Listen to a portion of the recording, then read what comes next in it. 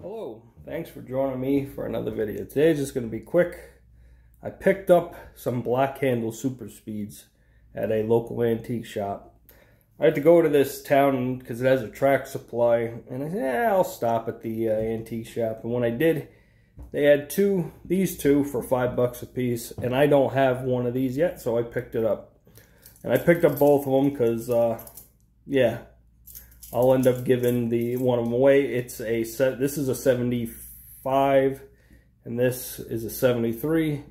The 75 is in better shape, and I think tomorrow I'm going to do a head shave with this. This one, I've already cleaned them up. This is the nicer of the two.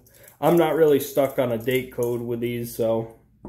And the 73 is, you can see it's got a little bit more worse for wear with time. So T2 and V2. And for you that are interested, this is the case that these, well, the earlier Black Handle ones came in. After a certain point, they didn't even come with a case. They just came in a blister pack, and that was it.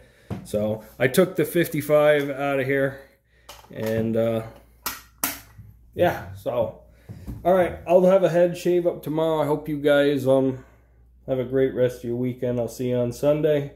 Have great shaves out there, and catch you later.